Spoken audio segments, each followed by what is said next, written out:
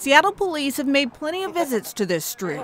Nice to see you. And nice to see you Mark. too. Hi, Mark. But today is different. They stand beside volunteers and students, all here for the same reason. It was a total community effort, which has been really amazing. Nice work. They're ready for a change of scenery. Hi. These property owners said, hey, let's put it on the outside of our fence. It's right on this intersection. Whoa. Guys, feel this. A canvas to start the conversation about what's been happening. Off and on, drug dealing and shots fired. I think that's why we decided to put it at this park where a lot of drive-bys happen and stuff. Khalib Tafera, a high school senior, helped paint the mural.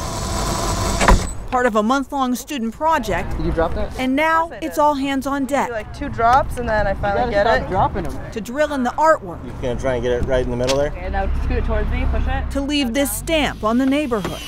Perfect. Exactly. I'm actually kind of happy with this. And one of the ones that really struck me was hands, not guns. So there's different ways of expressing yourself than violence. You can express it like at a boxing rink, so that's one of the panels, that's what it resembles. There it goes. Nice. There's also nature, not narcotics. The sound of music instead of the sound of bullets. I hope they like it. You know, if they drive past, they see it. This mural's going up, dude. If I come down here, it's like, oh, I helped make that. You know, it's kind of cool. I love it. I think it's great. Voila, there you go. 1, 2, 3, art! Not long after this proud moment, neighbors start to notice. It's a nice addition in the neighborhood, definitely. It's good. The bright colors catch attention.